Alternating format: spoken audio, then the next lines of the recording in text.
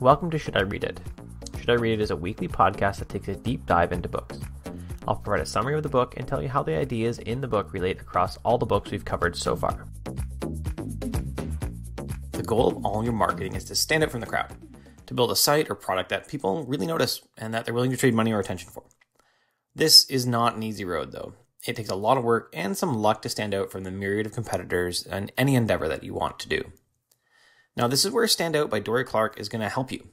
Clark starts by telling us that experts really aren't better than us, that they just found a message that resonates with their readers. Stand Out is intended to help us find that message for ourselves and then package it so that it resonates with our market. One thing that Dorie is not trying to do is to help us become a mere celebrity, someone that has no real useful content that's just popular because they're popular. She wants us to be someone that has solid intellectual content in the market that helps people have impact. And here's how she says that. Thought leaders strive to have an impact, and that requires them to get outside the ivory tower and ensure that their message is accessible and actionable. Actionable is a key word there, people. In her mind, it all comes down to value creation, like this. Whether you work inside a corporation or as an entrepreneur, today's challenge is the same. How do you add so much value to others that they fight to have you on their team?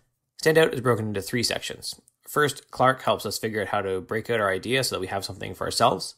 Second, she teaches us how we can start to build a following. And finally, she walks readers through the logistics of making thought leadership happen.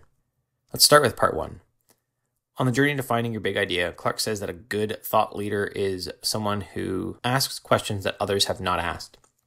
Good thought leaders are people that are okay with challenging the status quo in their industry, and they don't mind some of the negative consequences that will come with that because people don't like when you question what's going on. Here's how she says it. No industry ever welcomes those who challenge its received wisdom, but if you're willing to risk short-term disappropriation, you can ultimately make a substantial contribution to your field. Clark provides us with a bunch of great questions to help us hone in on that big idea that we might become known for. She recommends that you find a slice of a niche and then dominate it. Once you've achieved domination, you can expand into the other areas that you're interested in, but don't spread yourself too wide to start. Remember that the more you do in a single industry or slice, the more you can stand out, which means you're going to grow your recognition faster as a thought leader. There are a few ways that Clark says you can structure your content. One way is to provide new research into your niche. This may be talking to, they say, the non-typical person in your field, instead of focusing on the people that everyone always talks to. A second way is to combine all the ideas that are in your background into something new. Maybe you have extensive healthcare experience and can bring that knowledge to bear on a new industry that is ripe for the same processes. I could take my athleticism, my training, everything like that, and turn it into a system where you build base miles, and that's the base part of your relationship, and sprinting is your dates, stuff like that. Once you have your ideas ready to go, it's time to start creating a framework that you can be known for. Think of the 5 love languages of getting things done. Both of these are frameworks, and they launch their creators into expert status in their fields. Now, with all the content you produce, make sure it does double or triple duty. I do that with these book reviews, as they become a written piece, a podcast, and then they end up on YouTube, sometimes in full video form, sometimes just audio. If you look at Getting Things Done on Amazon, you'll see that the GTD content has been adapted for teens, there's a workbook, there's an audiobook, there's coaching. Don't silo your content. Now, part 2, how to build a following. Now that your ideas are ready to go, it's time to start building a following according to Clark. This starts by looking around at your colleagues and the existing network you have. You're not looking at them to see how they can help you, though. You're going to see how you can bring value to them with the content you have. This is a fairly safe place to start and get feedback because, at least in theory, these people like you. They're going to sit and at least provide some feedback. If you're heading to a networking event, don't aim to be the business card machine gun. Go for depth instead. Here's a quote from Clark. Do you have enough people in your professional life who really know you? The bias in most discussions about networking is toward meeting more people, going to more cocktail parties, and trading more business cards. But sometimes depth can be as important, if not more so, than breadth. Here you can use something my friend Philip introduced me to. There'll be a link to Philip's site in the show notes. And he called it trust velocity. Trust velocity is the idea that the closer you get to shaking hands, the more they trust you. Look at these high-value face-to-face interactions as often as possible as you try to build your name as a leader in the field. Even this, podcasting, you can hear my voice, you can hear my tone, you can hear my inflection, you can hear all that stuff. If I'm on video, you could see that I'm flapping my arms around like a crazy person. The closer you can get to shaking someone's hand, the more trust you're building. At some point, you are going to have to move beyond people you can have direct contact with, though. You will need to have some content that reaches out online so that many people can find and interact with your ideas. Blogging is one of the easiest ways to do this because the barrier to entry is so low. Here's a quote from the book. Your ideas can't gain traction if no one knows about them. Blogging is a way to reach others and get them on board. For online networking, Clark says that you need to pick a network or two and then dive deep. Learn how to leverage it well and focus your attention on that network. Don't scatter yourself around everywhere. Focus on one that you enjoy and works for your niche. As you build your community, always focus on the value you can provide. Make sure you are connecting people, especially when there is no direct benefit to you. If you continue to focus on how to help others get what they want, you're going to get what you want. Part 3, how are we going to make this thought leadership happen? And yes, I think thought leadership feels like a silly word. We're going to get to that. Stand Up finishes with a focus on how to that ties it all together so you can become a thought leader. It starts by reminding us that we need a space without distraction to have a good idea that's worth building in the first place. If you're wondering how to get that space, check out my mullet method or read Digital Minimalism. Links to both of those in the show notes. Clark also reminds us that we can't always be giving away our content for free.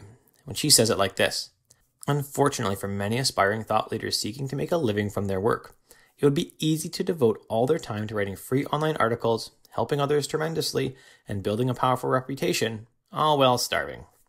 I rarely write for free anymore. I started the transition to paid writing mainly by asking about the budget whenever someone asked me to write for them. It felt like a bold move when I first did it, but every single person has come back with some sort of budget. Clark reminds us of a few things as she ends the book. First, your income will be a mix of a bunch of things. I earn my income by doing a bit of freelance writing still, doing a bit of coding, coaching, my books, and Patreon. Don't get stuck on one method as the only method you'll ever have to make money. Second, it's going to take a bunch of work to get where you want to be as a leader in your field. Do not assume that you can just show up one day and be a leader. I've been writing for 10 years to get some of the opportunities I have now. It's going to take you a bunch of effort, but if you stay the course, it can be really worth it. Now, a word on the words thought leaders, because it sounds kind of lame, really. And here's what Clark says about the word thought leader. Some who impugn the concept of thought leadership seem to think it's all about self-aggrandizement. That may be true for some, but real thought leaders have an idea they want to share with the world, one that they know is important enough to fight for.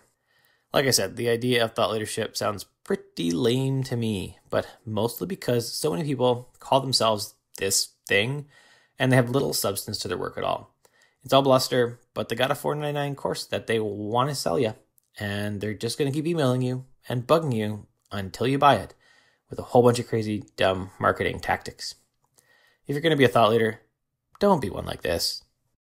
This episode of Should I Read It is brought to you by my latest book, The Art of Focus.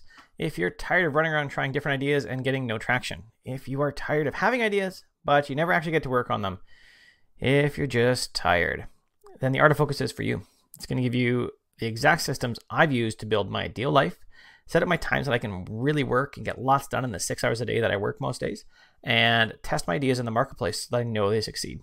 You can purchase it on Amazon at curtismchale.ca/recommends/AOF. Final question. Should you read Stand Out by Dorie Clark? Overall, Stand Out had a bunch of great advice for learning to further your ideas in the marketplace. It didn't feel like a text that everyone has to read, but if you're looking to get a start in marketing yourself as a leader, it's not a bad place to start. You are going to need to supplement your knowledge after with books like these three: The 10X Marketing Formula, The Dip, and Make a Killing with Content. Yep, links to all those in the notes.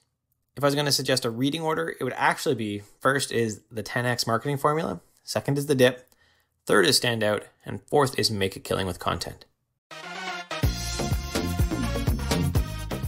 Thanks for listening to Should I Read It? To support the show, you can leave me a review in iTunes or a heart or a star in whatever podcast player you use. These help more people find the show. If you want to get more reading done, you should get an Audible membership. If you use curtismchale.ca/recommends/audible, that will help the production of the show financially.